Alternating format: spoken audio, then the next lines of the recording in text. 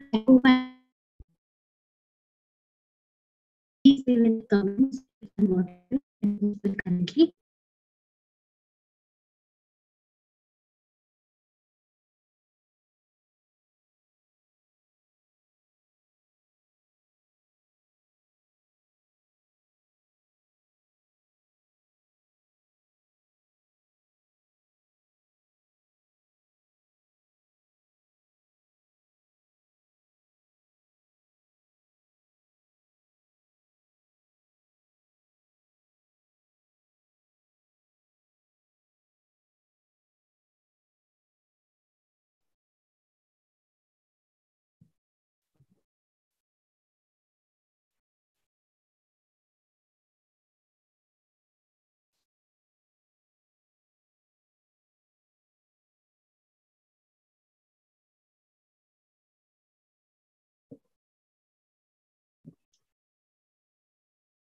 I hope I'm audible.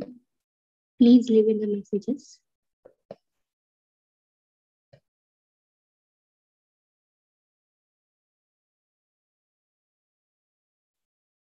I hope please leave.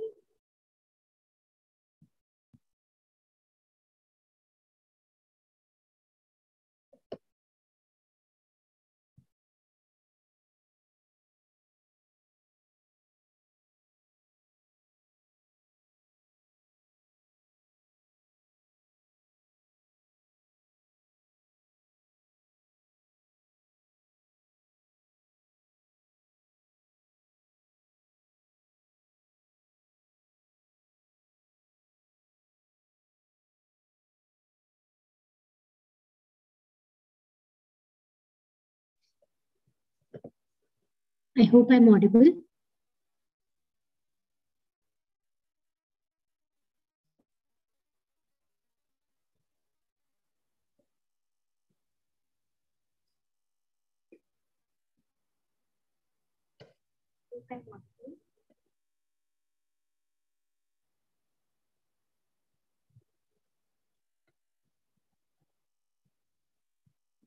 Okay.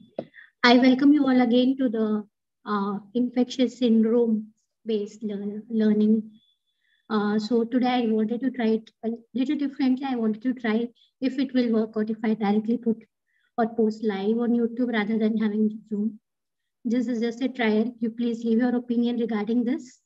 So today we'll be discussing about infective endocarditis. So basically, there has been a practice changing update in the infective endocarditis, as I have discussed, or I have in the ECMED it was discussed, and recently there has been an article.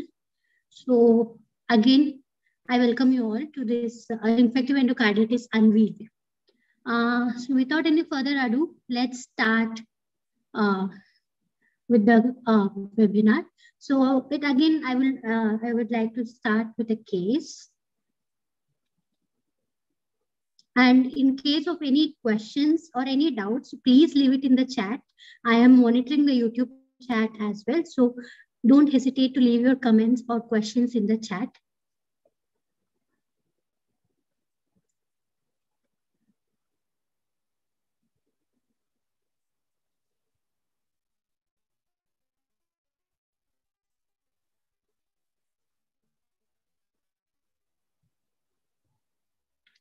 So let's get started then. So infective endocarditis unveiled. So here I have a case, a 50-year-old male, known type 2 diabetes, since 20 years on OHA. It is uncontrolled. His current HbA1c is 8.5%. He's hypertensive since 4 months, diagnosed since 4 months. He had a coronary artery disease when he presented with acute coronary syndrome, and he has undergone stenting, that is a PTCS stenting in the emergency. And now he has come to us with all these comorbidities, with history of fever since 5 days, burning micturition since 5 days, and flank pain since 5 days. Looking at the HOPI, the patient was apparently all right 5 days back when he developed fever, which was continuous high grade but not documented, associated with chills and rigors. And there was burning micturition and increased frequency, but no history of hematuria. There was associated pain in the flank region as well as lower back. This is dull aching, no aggravating or relieving factors, along with loss of appetite. There is no history of any other history suggestive of respiratory complaints or your joint complaints, any no history of loss of weight or altered bowel habits. But his past history, when we looked at his records, so basically in the month of August 2021, he had the chest pain, which was diagnosed to have acute coronary syndrome with left circumflex artery block, for which PTCA stenting was done. The next day of the stenting, PTCA stenting was done. Next day, he had episode of fever with chest pain. There was the patient was kept rest for 2 to 3 days, but this fever was managed. It's symptomatic.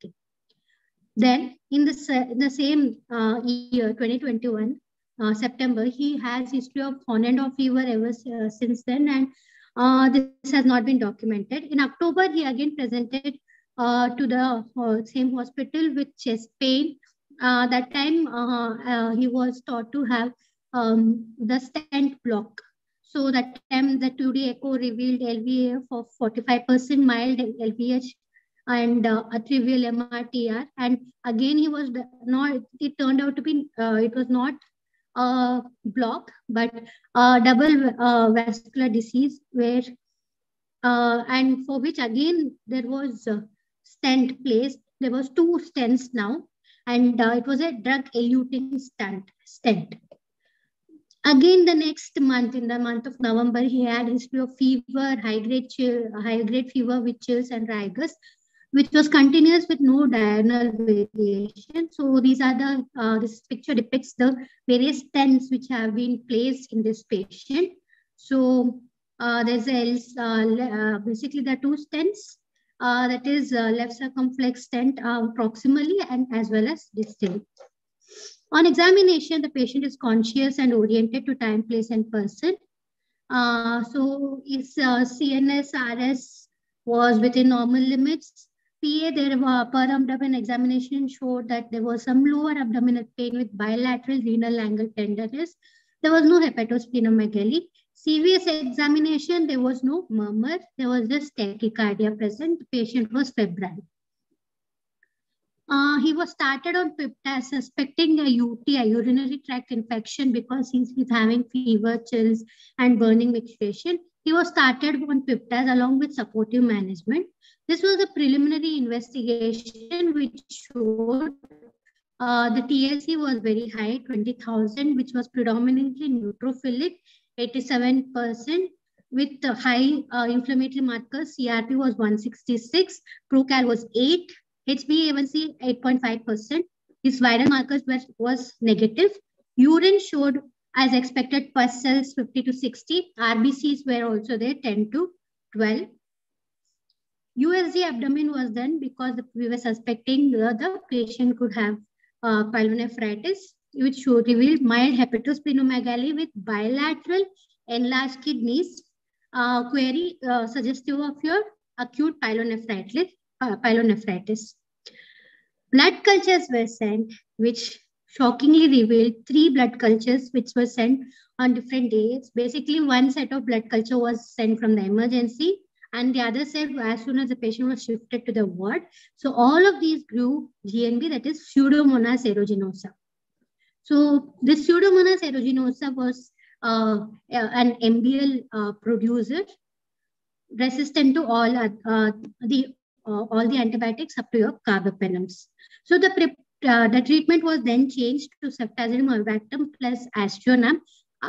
We had good synergy test, which was positive.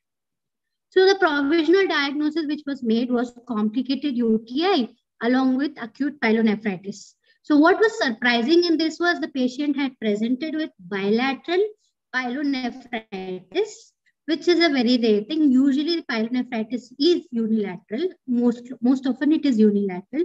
So bilateral, whenever you think of bilateral pyelonephritis, there could be either obstructive cause, which could be near the urethra, causing the bilateral pyelonephritis. Otherwise, it could be the hematogenous spread. So we had a high suspicion the patient could have infective endocarditis. So we sent the patient for 2D echo. So with that, we'll be now jumping to the infective endocarditis. So diagnosis of infective endocarditis, first and foremost, relies on your suspicion. So I will be discussing in further slides when to suspect infective endocarditis. As we all know, the diagnostic modality of choice for infective endocarditis relies on two things. First and foremost is your blood culture. Second is your echocardiography. So whenever infective endocarditis is suspected, based on the patient risk and the clinical suspicion, if it is low, we can go for transthoracic echocardiography. If it is positive or there is high risk echo features, we'll have to treat for infective endocarditis. If the risk is or the clinical suspicion is moderate to high, you can do transthoracic followed by transesophageal as soon as positive, as soon as possible. So high initial patient risk, these are the group which has prosthetic heart valves, congenital heart disease, previous endocarditis, any new murmur, heart failure, or other stigmata of endocarditis. High risk echocardiography features include large mobile vegetation, valvular insufficiency, suggestion of perivalvular extension, etc. So the patient's 2D echo, that is transthoracic echo, showed us no vegetation. Because we had high suspicion of endocarditis, we subjected the patient to transesophageal echo, which showed the vegetation in the posterior mitral leaflet of the mitral valve, measuring 6 into 4 mm, confirming which is the vegetation was suggestive of infective endocarditis. So when we look at the role of 2D echo in infective endocarditis, first and foremost is for the diagnosis purpose, which I've already discussed. So when your initial mode can be the transthoracic, but if you are having high suspicion, you have to go for transesophageal. Also, TTE should, most of the situation should be followed by TEE, because to rule out the complications, certain vegetations are better appreciated, certain complications are better appreciated on your transesophageal echo. So then when you have to repeat the echocardiography, you have to go for TE after positive TT to rule out the high risk for which have complications. And if initial T transthoracic is negative, you have to repeat the TE. And even if T is negative, if the suspicion is high, you can go for repeat echo in a duration of 3 to 5 days. Then intraoperatively also echo is useful. It is useful for identification of vegetation, mechanism of regurgitation, looking for any abscess or fistula. For confirmation, so you have that they will do the surgery, repair of the fistula or abscess or any removal of the vegetation to confirm the successful repair of these findings. And 2D echo must be done after or whenever you plan to stop the infective endocarditis antibiotics to ensure that the vegetation has reduced or disappeared.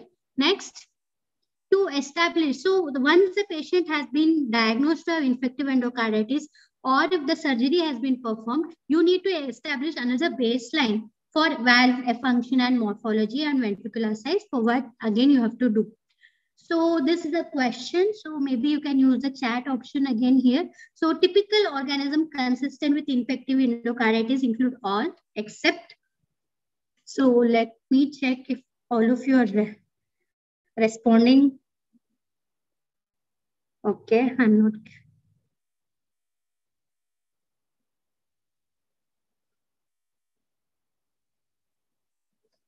Okay, so let's just continue.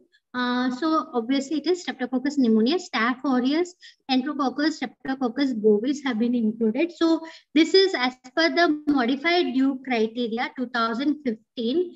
They have the typical microorganisms include Viridans, Streptococcus, Streptococcus bovis, Hassett group, Staphylococcus aureus, and community acquired Enterococci in the absence of primary focus. And one important fact which I have been stressing in my previous webinars is all patients with Staphylococcus aureus bacteremia or candidemia will require echocardiography, ideally within first week of the treatment or within 24 hours if there is evidence suggestive of infective endocarditis. So when we look at the modified Duke criteria, this was the modified Duke criteria. So let's see how our case fits in. So what was the organism in our patient? It was Pseudomonas aeruginosa. Is it a typical organism? No, it is not one of the typical organism.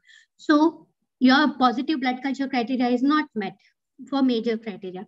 Then so the criteria said that typical organism in 2 separate blood culture or persistently positive blood culture defined as recovery of microorganism consistent with infective endocarditis drawn 12 hours apart, or all of the three or majority of 4 separate cultures drawn 1 hour apart, or a single positive blood culture for Coxiella burnetii. And next is the positive echocardiogram showing your vegetation or abscess or partial valve disease. So one of the major criteria was met. Then vascular phenomena. So we had subjected the patient to, there was vascular phenomena in my major arterial, was not met. The patient had fever, no predisposition heart condition was there. We had subjected the patient to the ophthalmoscopic examination, which revealed Roth spot and microbiological evidence not meeting the major criteria. So one major and 3 minor criteria was met. So just for the sake of information, so the various phenomena which we see in infective endocarditis or the peripheral signs of infective endocarditis, this is your Osler's node. So what is Osler's node? Where do you see these Osler's nodes? It is found at the pulp of the fingers or the toes. They're basically pin head to pin pea size, and they are painful, pink to purple color. And this is due to the deposition of the immune complexes. So these are the Janeway lesions. These are flat, painless, red to bluish red spots seen on palms and soles. Then other major arterial emboli, so which can result in stroke, or it can result in painful gangrene, or the peripheral thrombosis can be there. Then your Roth spots. These Roth spots are nothing but white centered retinal hemorrhages that are considered pathognomic of your subacute bacterial endocarditis. So if you actually look into our condition, our patient, he is just satisfying the modified Duke's criteria. To address these challenges, they have modified this Duke criteria. This is the update 2023 Duke ICSVID, equate criteria for infective endocarditis. So this has been published recently in your clinical infectious diseases. So let's look into the various changes they have made in this. So first and foremost, for microorganism identification, they have included PCR, amplicon or metagenomic sequencing or to hybridization apart from the cultures. So cultures were already there. Apart from this, we can identify the organism by appropriate sample by PCR or metagenomic sequencing. So this is a welcome move, because further on, we will be moving towards more of metagenomics as well as sequencing. Next, in the major clinical criteria, they have added one new criteria, that is the surgical criteria, which was actually not evident in the previous, I would say. So this surgical criteria includes whether when intraoperative inspection, in the absence of the major criteria by cardiac imaging or the histopath. Basically, the surgeon will observe the infective endocarditis during the surgery. Next, in the microbiological criteria, they have removed the requirements of timing and separate venipunctures for the blood cultures. So they have removed this. So the timing were 12 hours apart, 1 hour apart. It is always confusing. So they have totally removed this. The only thing is you have to demonstrate persistent bacteremia. So by the multiple cultures. So 2 cultures in a typical organism, in atypical organisms, at least 3 positive set. So 3. So one set composes of 1 aerobic plus 1 anaerobic culture. And any of these 2 bottles flagging for any organism is counted as 1 set positive. So if 2 set is positive, for typical microorganism and 3 for other organisms. So what are they defining as a typical organism? So they are, apart from the usual list which I have showed before, they have added these organisms, that is Staph lugdunensis, which we all know behaves as good or as bad as your Staph aureus. Your Enterococcus faecalis, they have removed the requirement of community or healthcare acquired. All streptococci except Streptococcus pneumoniae and Streptococcus pyogenes. This again I'll be discussing further why they have excluded these 2 organisms. Your nutritionally variant Streptococci species, that is your Granulicatella aviotrophia gemella species, and organisms to be considered typical in the setting of intracardiac prosthetic materials. So as we move along, so we will have more of these stent surgeries as well as your multiple cardiac devices which will be put in the patient. So it is necessary to include these organisms as typical. These includes your cons, Corynebacterium striatum, Corynebacterium jejum, Serratia marcescensis, Pseudomonas aeruginosa, Cutibacterium acnes, NTM, Candida species, etc. So these they have included as a typical organisms list. So if you see in our patient, so Pseudomonas aeruginosa has grown. So obviously it will satisfy easily the microbiological criteria for the in case of modified Duke equid criteria. So they have added other microbiological tests, like I have said before, PCR as well as metagenomic sequencing for identification of Coxiella burnetii, Bartonella or Trophirema whipplei. IFA titers of more than 1:800 for Bartonella hensley and Bartonella quintana. Imaging changes, they have included one imaging, that is cardiac CT. So this has been added in the new major criteria, similar to that of your echocardiography. Then they have also added FTG PET CT, which has been added under major criteria. So similar to that of your, so there will be some uptake in the native valve or the cardiac device or the prosthetic valve. The positive PET findings or the uptake more than 3 months after the surgery is included in major criteria, whereas the positive PET CT findings within 3 months, because within 3 months there can be some uptake due to the inflammatory reasons as well rather than the infection. So first 3 months they have included it under minor criteria, and after 3 months if there is any abnormal uptake in the valve or native valve or the prosthetic valve or the cardiac device, it is considered as abnormal and satisfies the major criteria. Other minor criteria in vascular phenomena, they have included splenic and cerebral abscesses. In predisposing features, so we had seen a lot of conditions where infective endocarditis is predisposed. They have added transcatheter valve implants, endovascular CIAD, as well as prior diagnosis of IE.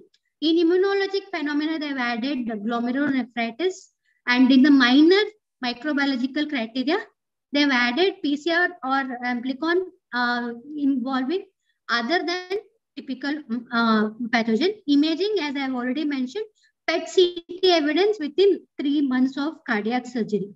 So physical examination also has been added under minor clinical criteria, that is in the absence of non-availability of echocardiography, new auscultation of regurgitant murmur also has been added under the minor criteria.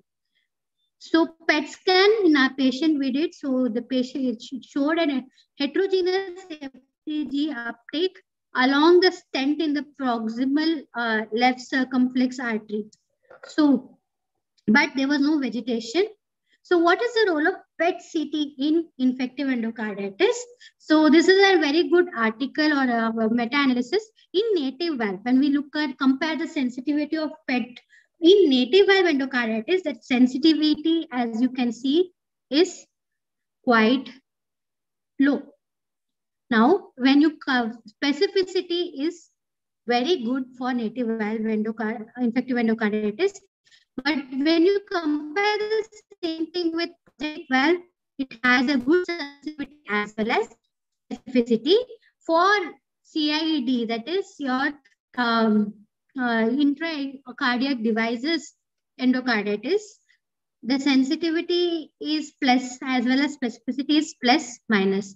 So that is why PET-CT is not very useful in native valve infective endocarditis because it has a low sensitivity of 31%. In case of PVE, it is quite good with a good sensitivity of 82%, specificity of 96%, and NPV of 87%.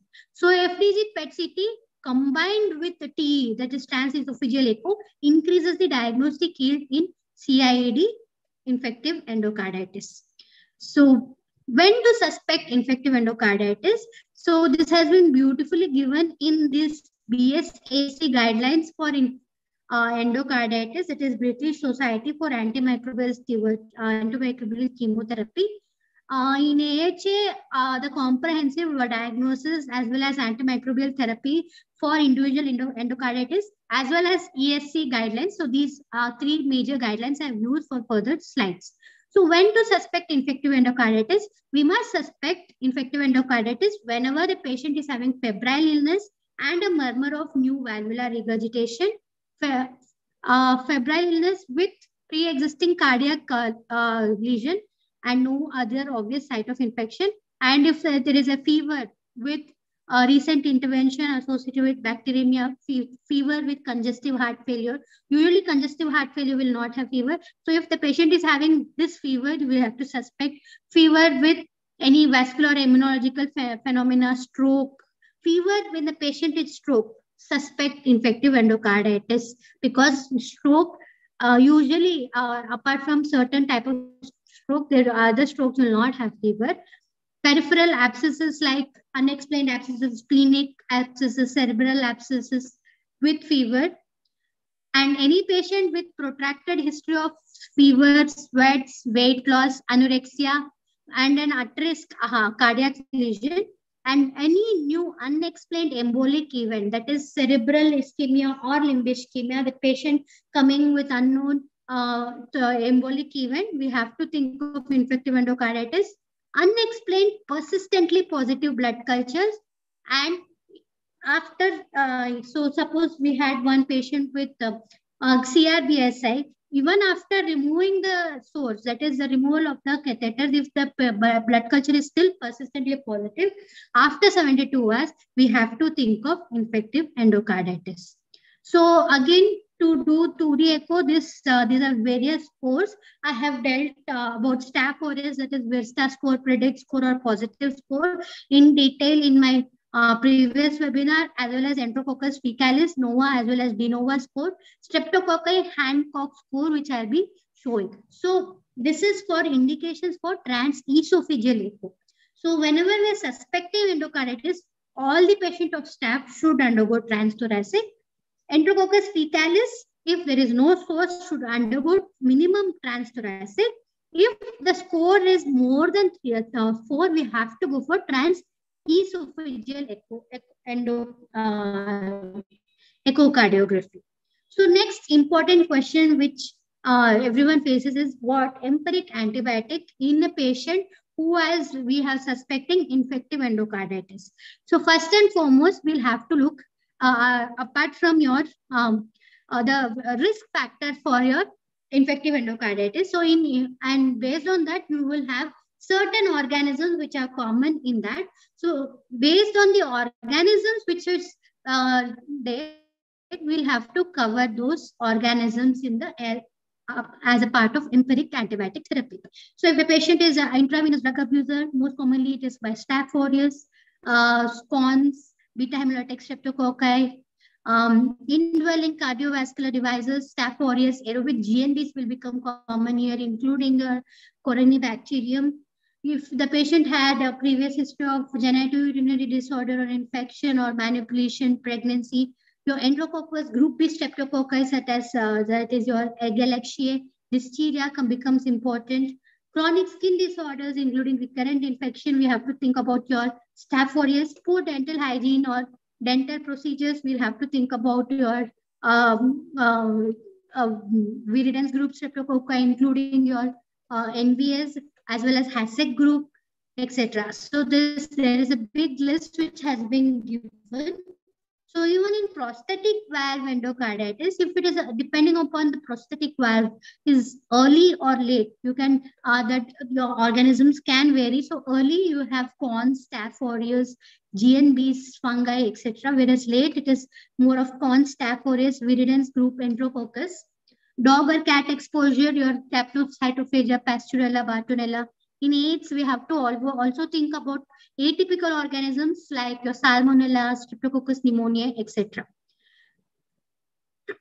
So whenever we are looking at empiric antibiotic, first we have to decide whether is it native valve or prosthetic valve. Next, we have to look at whether the local data about the common organisms.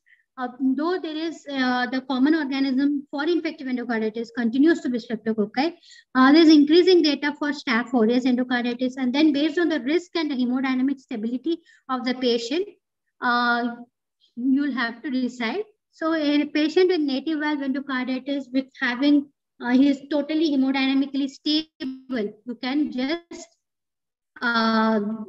wait, send the cultures and wait for the report. In native valve endocarditis, hemodynamically unstable, but there is no risk factor for MDR organism. You can give ampicillin or ampicillin plus gentamicin. If it is healthcare associated, vancomycin plus gentamicin or ceftriaxone can be considered. If there are risk factors for GNBs, multi-drug resistant GNBs, vancomycin plus meropenem can be given, meropenem or cefepime can be given. Prosthetic valve endocarditis, when we are suspecting and the patient is hemodynamically unstable, we can give vancomycin with gentamicin, gentamicin with cefepime. Rifampicin can be considered to be added after 3 to 5 days of this therapy. So, antimicrobial therapy in infective endocarditis is challenging. It is not equivalent to a bloodstream infection plus and some vegetation. So, primary goal of antibiotic therapy is to eradicate infection, including sterilization of the vegetation. We have to give prolonged parenteral bactericidal therapy to cure the infection. The difficulty is because the penetration of the antibiotics into the vegetation is poor. Also, there is something called inoculum effect. So that is why your beta-lactams and glycopeptides can be less effective, whereas fluoroquinolones or aminoglycosides are least affected by these antibiotics, by the phenomenon of inoculum effect. Right-sided endocarditis have lower bacterial density due to the host mechanism, and the duration of therapy is counted from the first day on which the blood culture was negative.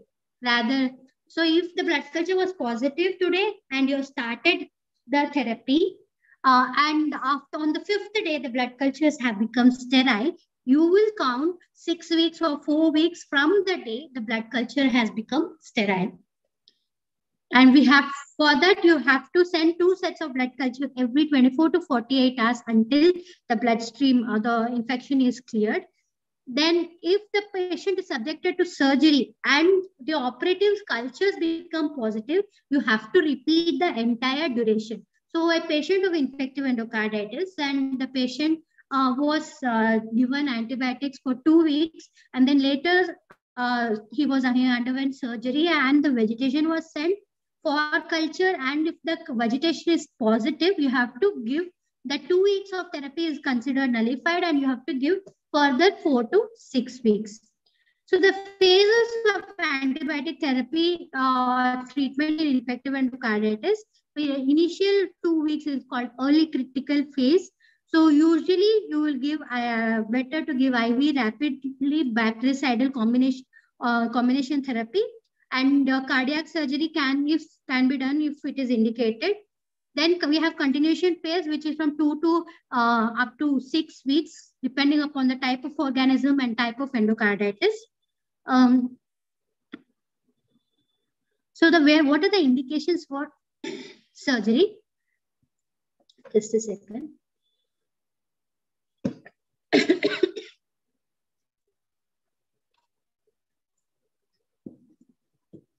So early valve surgery, left infective endocarditis or native valve endocarditis is required when there is valve dysfunction, when you are having highly drug resistant or organisms like MDR, gram-negative organism or VRE or fungi, if there is any complications like heart block, abscess, etc., if there is persistent infection, that is the persistent bacteremia or fever has not cleared even after 1 week of antibiotic therapy, if there is any recurrent emboli or persistently enlarging vegetation, severe valvular regurgitation and mobile vegetation more than 10 mm, mobile vegetation more than 10 mm, especially if it is involving anterior leaflet of mitral valve. In case of prosthetic valve, if any symptom of heart failure or any complication is there, collapsing prosthetic valve endocarditis. In right-sided infective endocarditis, usually the patients, as I mentioned before, the vegetations are usually smaller and post innate immunity will take care of it and outcomes are better. If there is any heart failure or the tricuspid vegetation is more than 20 mm, we'll have to go for surgery. So follow-up, as I mentioned, after starting the therapy, we will have to repeat the echocardiography and monitor for the size of the vegetation. And before you stop the therapy, again, we have to look at the vegetation size. A thorough dental evaluation with should be done, and so that all the active oral infection is eradicated. In case the patient is an injection drug abuser, you have to do the de-addiction and removal of all the indwelling catheters. And whenever we are giving long-term aminoglycoside therapy, we have to do the audiogram and renal toxicity monitoring. Relapses can occur, so we have to keep vigilant on these patients. So any infective endocarditis has a good 20 to 30% chance of reoccurrence. So whenever the patient is having any new onset fever, chills, we'll have to repeat the evaluation through thorough history as well as physical examination with sending blood cultures. Antimicrobial therapy should not be initiated for any undefined febrile illness until the patient is in very severe condition. So now let's talk about few important points or pertaining to the important organisms causing infective endocarditis. First and foremost, your Staph aureus. The treatment of choice for native valve endocarditis caused by your MSSA is nafcillin or oxacillin or flucloxacillin. If it penicillin allergic, you can go for cefazolin. If it is MRSA, vancomycin or daptomycin, the duration of therapy is 6 weeks. There is no need to add gentamicin or rifampicin for native valve endocarditis. And in case of brain abscess, we should go for nafcillin only. Daptomycin is a reasonable alternative if for treatment of MRSA, obviously, but even in MSSA, if the patient is having recurrent or persistent bacteremia. In prosthetic valve endocarditis, for on Staph aureus, we have to give combination therapy, and gentamicin should be administered for first 2 weeks. So the treatment modality for MSSA will be nafcillin or oxacillin plus rifampicin plus gentamicin. For MRSA, it will be vancomycin plus rifampicin plus gentamicin. Gentamicin will remain for 2 weeks, and up to 6 weeks is compulsory. And then depending upon the patient, you can extend beyond 6 weeks as well. So this is according to the BSAC, there is not much difference. They have provided properly flucloxacillin. Next, streptococcal infective endocarditis. So this is the various groups based on the phylogenetic relationship: Mites group, Salivarius group, Anginosus group, Mutans group, Pyogenic group, as well as the Bovis group. So infective endocarditis prevalence varies depending upon the type of the streptococci. So if you see, the red color indicates very high risk of infective endocarditis and green indicates low risk for infective endocarditis. And why is there a difference in these species? One thing is there have been studies which have proven that this low virulent organisms as well as the oral streptococci, these have ability to produce dextran because they are as a part of normal oral flora, enamel adhere over that, they produce this dextran, and this in turn is enabling these organisms to adhere to the valve. So when infective endocarditis, the basic pathology is, first and foremost, is any abnormal valves or abnormal flow. Next is because of this abnormal valve or abnormal flow, there will be a formation of a mass which is based on your thrombus will form. That is your non-bacterial thrombotic vegetation will be there. That is which will have your platelets, your fibrin, etc. Then this ongoing bacteremia or the bacterial seeding will happen, ultimately leading to infective endocarditis.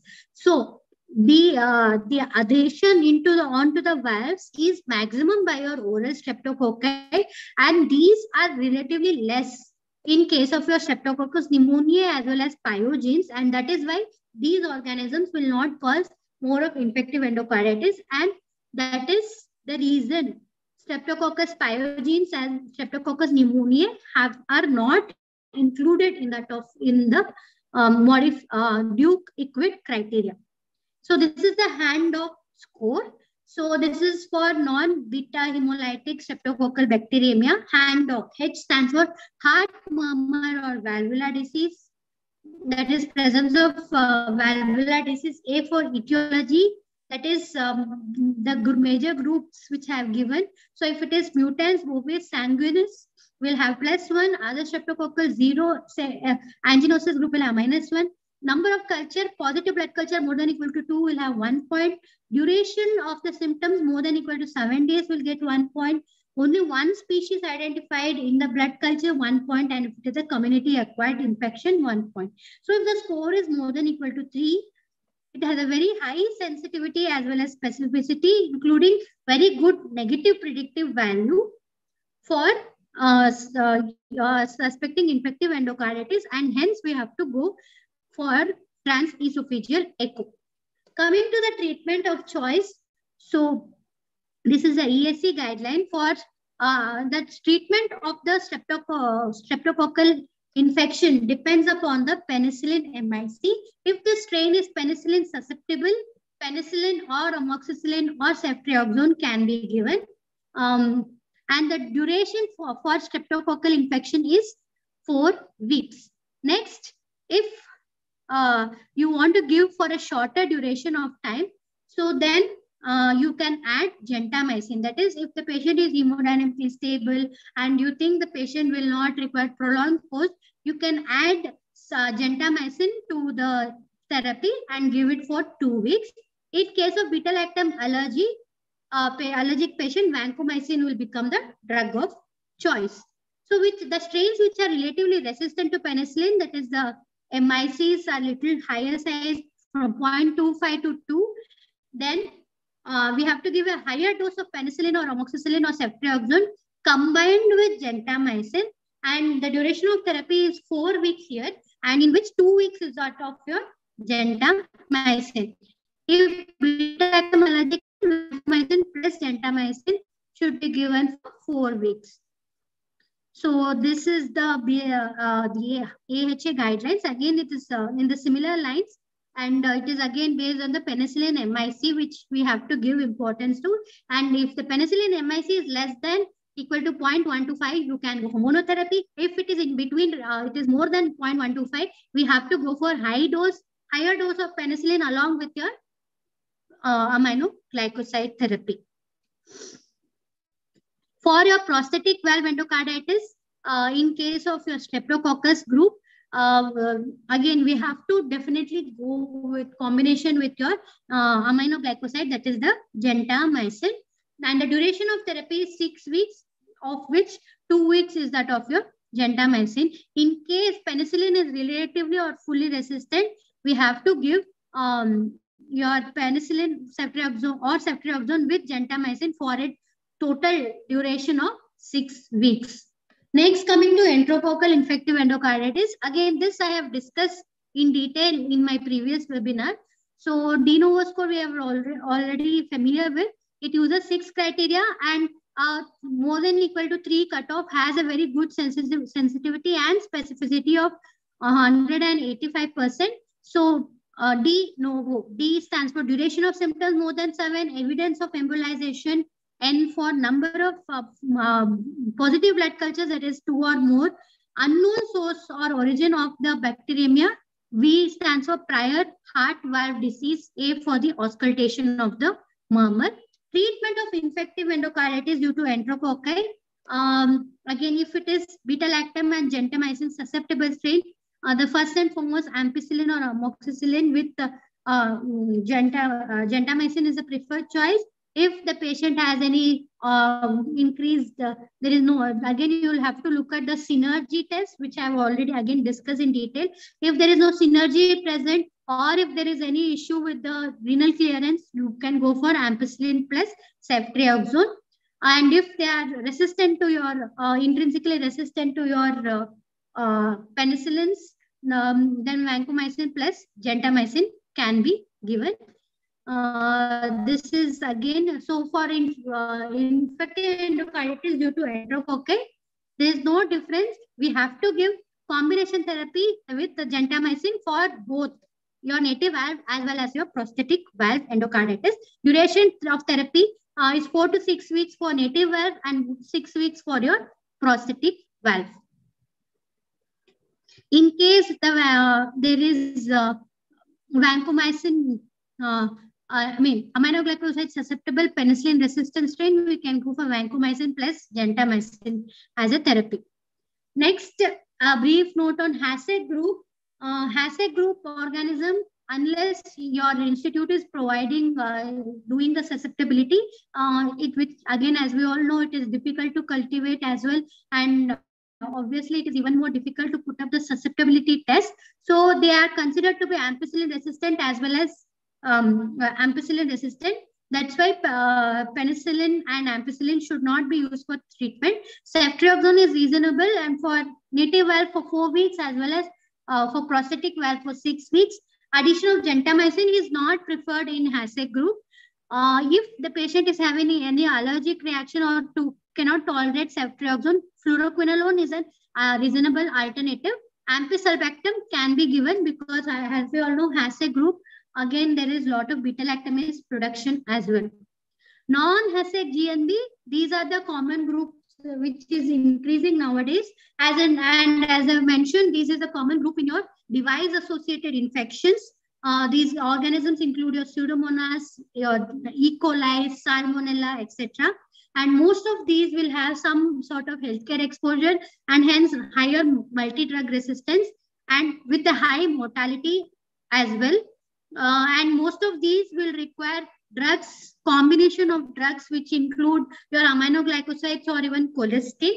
That is why they will have less favorable outcomes. And the general therapy or general rule is we have to give combination therapy with beta-lactam plus an aminoglycoside or a fluoroquinolone for 6 weeks.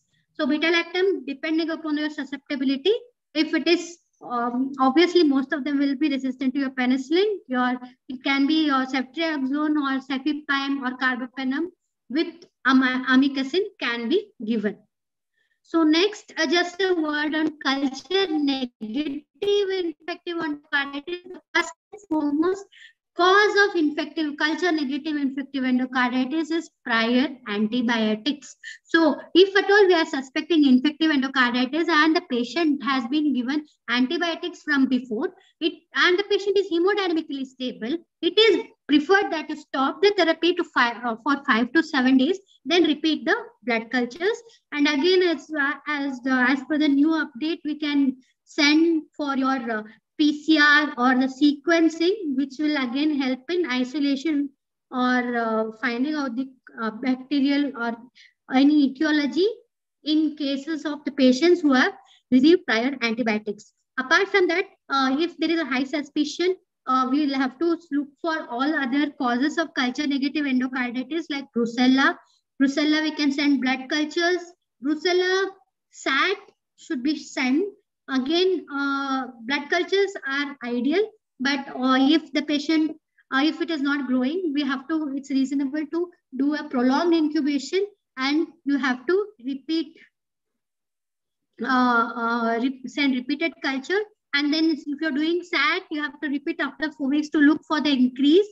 PCR can be done. Coxiella burnetii serology or tissue culture or PCR can be done. Bartonella, again, similar cultures, it's very difficult to isolate. So PCR or serology is ideal.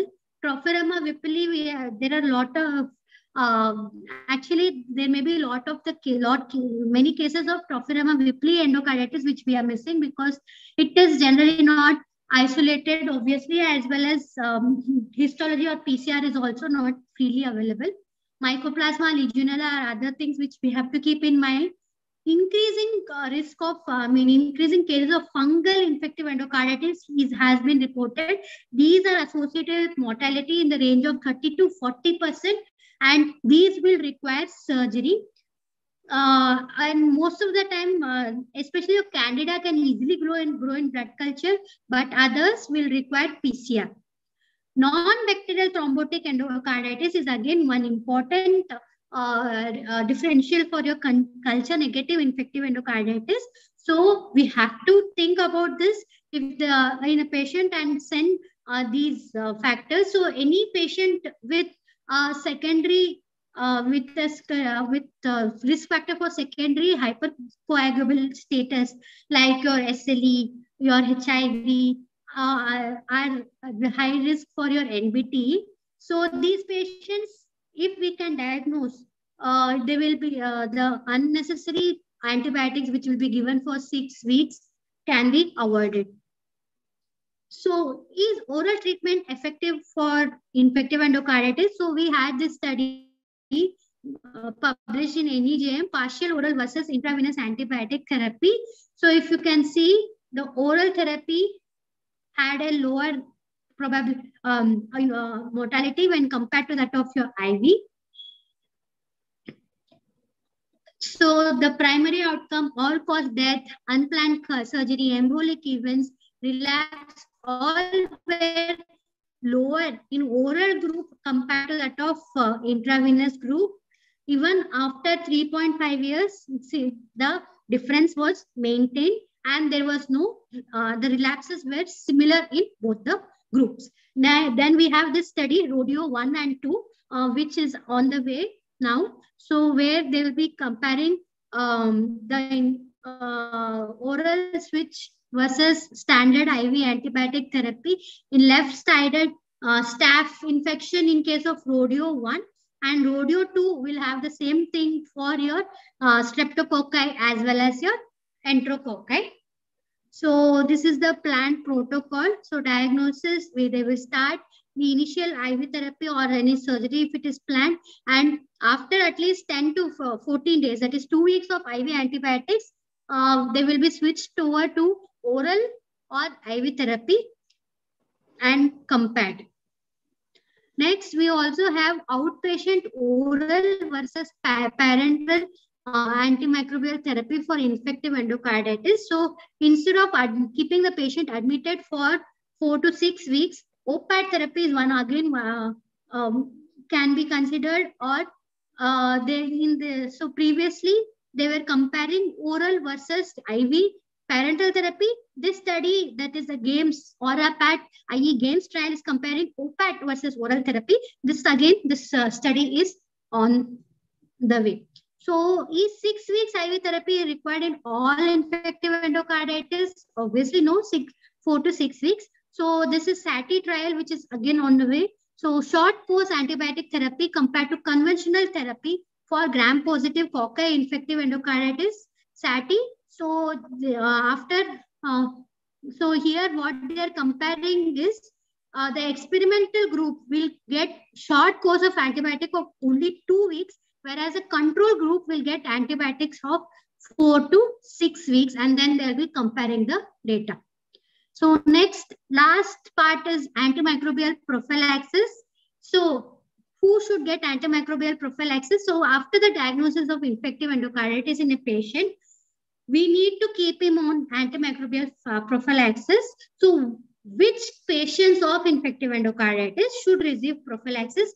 First is any patient with any prosthetic valve should get prophylaxis, antibiotic prophylaxis, previous infective endocarditis, any congenital heart disease with which is cyanotic or which has any recent surgical procedure or residual shunt is there. For other types of congenital heart disease, it may not be required, but certain types of cyanotic congenital heart disease will require antibiotic prophylaxis. So what procedures will require your antimicrobial prophylaxis? Not that any procedure or which is done the patient should be given antibiotic. Dental procedures is one thing which will require antimicrobial prophylaxis. Respiratory tract procedures in general, it is not recommended for any procedures like common procedures like bronchoscopy. GI procedures, it is not recommended, including your cystoscopy, delivery, colonoscopy, etc. Skin and soft tissue infection, not recommended. So only in case of dental procedures where it will require manipulation of the gingival or periapical region or perforation of oral mucosa, it is recommended. In normal procedures like local anesthetic injection or just treatment of superficial caries, just removal, dental x-rays, all this will not require. So what should be given is your plain amoxicillin, 2 gram oral, or clindamycin can be given. And this will be my last slide. So infective endocarditis, as much as there is a part of antimicrobial therapy as or the surgery, it is necessary that you keep the patient well informed about how to take care. So the patient has to be advised to visit dentist every 6 months, keep good dental hygiene, stop smoking, healthy diet should be taken, and prevent or skin or wound infection. And he has to visit a healthcare professional whenever there is some suspected skin lesion, because as I mentioned, infective endocarditis is very prone for relapses. And ideally, it is necessary that the patient carries the card saying that he has had infective endocarditis. So because such patients, if they develop any fever and this history is not revealed outside, there is a general tendency to start on antibiotics even before evaluation. And we have to explain the symptoms, like whenever he has fever, chills, fatigue, malaise, or flu-like symptoms, they have to come and visit, and there should be high suspicion of infective endocarditis in these patients. So thank you. That's about today's session. I wanted to include much more slides. Just maybe I will have a second round where I'll be including other important things on infective endocarditis. So infective endocarditis is a very broad topic. So today I have dealt about the when to suspect, how, and empiric therapy, and how to manage few important infective endocarditis causing organisms. Then the next part, like which is important, is the management of the complications. And if at all you require any class on pathogenesis, again, that is one big thing, pathogenesis of infective endocarditis. So if you have any doubts, please put up in the chat. I will be able to take questions.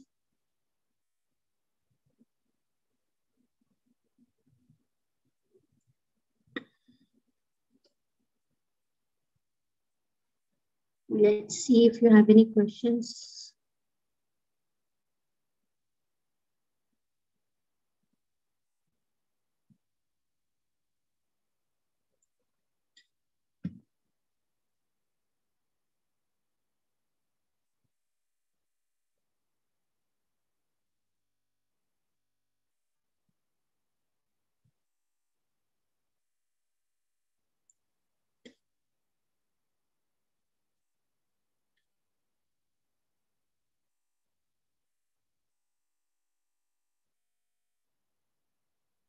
Okay, if there are no questions, you can leave the questions in my WhatsApp group, WhatsApp chat as well, in case you want to ask anything. So if there are no questions, let's end it. Thank you, everyone.